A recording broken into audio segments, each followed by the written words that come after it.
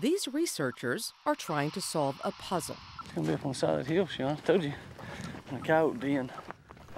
They are looking for a missing pronghorn antelope. Pretty close now. There it is. All that's left of this particular animal is a radio tracking collar. Well, I think it's probably predation.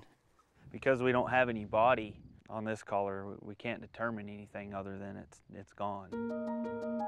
But this much is known. Pronghorn antelope are fading away suddenly in a place they were once abundant. There's nothing more unique to West Texas than the pronghorn antelope. Until 4 or 5 years ago, they were just part of the landscape.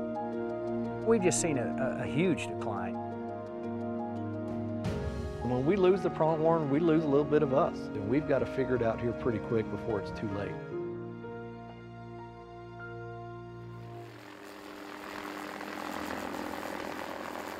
Above the fields of the Texas Panhandle, a helicopter hauls some unusual cargo.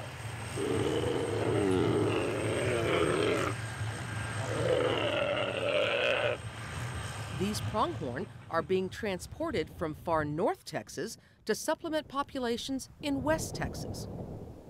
You used to be able to drive from Valentine to Marfa and maybe see 200 or 300 of them just from the highway. And now you're lucky if you see one. To help the dwindling herds around Marfa, Texas Parks and Wildlife is transporting some 200 pronghorn from the northern panhandle. Pronghorn are the fastest land mammals in North America, so catching them is not easy.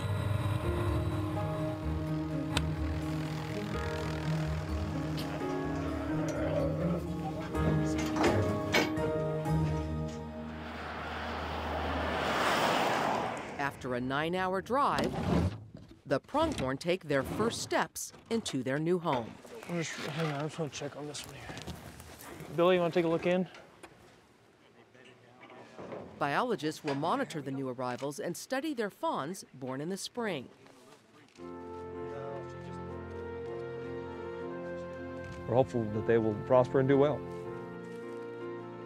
The best feeling is going to be when they start making babies and when these populations come back to what they used to be. The population began to crash in 2008. 5 dead here, 4 dead there. And we blamed a lot of that on the drought, but we began to get rains and watch the antelope continue to decline, and then we knew we had a problem. To unravel the mystery, Professor Lewis Harvison and his wildlife management students began to investigate causes of mortality. We started sampling some of the pronghorn, and one of the first clues that we found from those necropsies was the homunculus.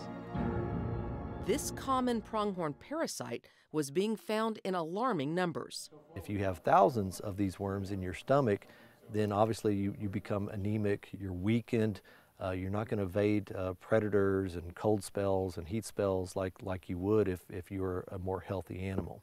The stomach worms may be just one prong of the pronghorn problem, but initial findings make way for further study. Are you picking up this one right here? Is that one from over here? Yeah. How many were predator related? So far, Yeah.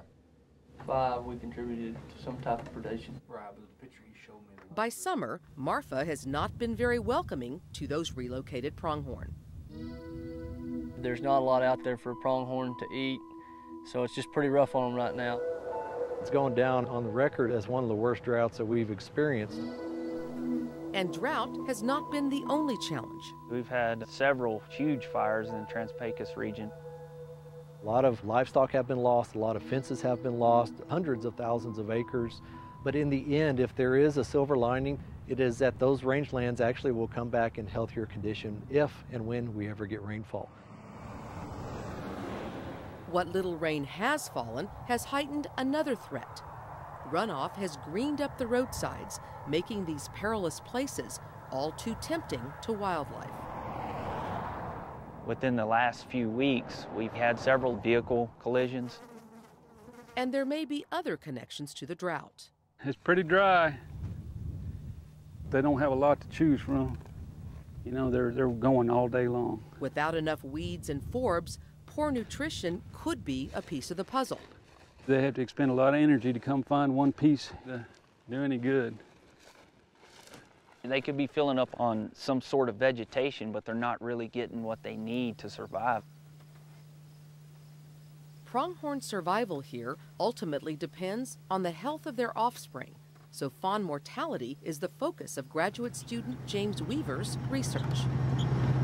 Been experiencing some extremely low fawn crops throughout the region, and so I'm out here trying to figure out why. It's really good if you can spot a doe right before dark and see the fawn up and watch it till it beds down. Finding the fawn is the hard thing. And that's the only fawn that's still around, so I think that they just have fawned and perished. Yeah. The researchers watch the herd until sundown in hopes they can locate fawns after dark. Armed with spotlights, they scan for eyes on the horizon. You see something? Our population is pretty sparse, so we spend a lot of time just searching. Yeah, those big eyes there. Just keep going like this and we'll go right back down.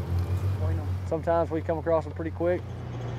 Other nights we've spent several hours out here, not caught a thing. There he is.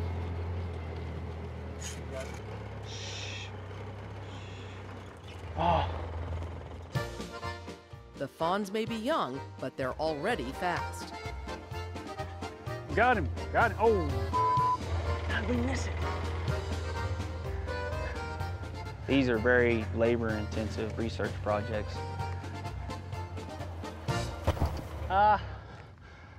He won this battle. The crew gives up the chase for the first fawn, but for the rest of the night, the captures go smoothly.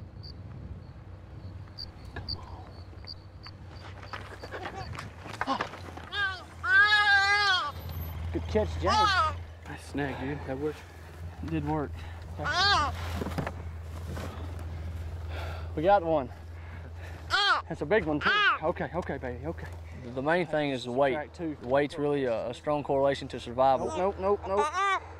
So the heavier the animals are at birth, the more likely they are to survive. Okay. Where's the clipboard?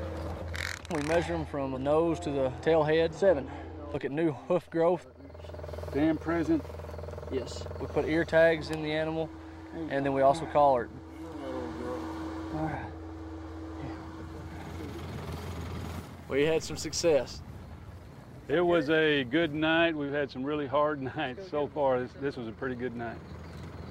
The fawn seems dazed at first, but as the crew packs up, it is off and running again. Hopefully, onto a long life as an adult pronghorn. You did good, except that one catch and release. That was. Well, it's gonna be early night. We're gonna be home by 3. What am I gonna do till 5 in the morning? We've got a great team working on this, so I'm very hopeful that we'll find answers. As research into the plight of the pronghorn builds, so does support for this West Texas icon. It keeps you going to know that you're helping the species out. It's definitely a joint effort. In the midst of a drought, optimism's hard to embrace, but I think we have the right team together. Everyone wants to know what's going on with the pronghorn, and so I know with that kind of support from the community, we can turn this around.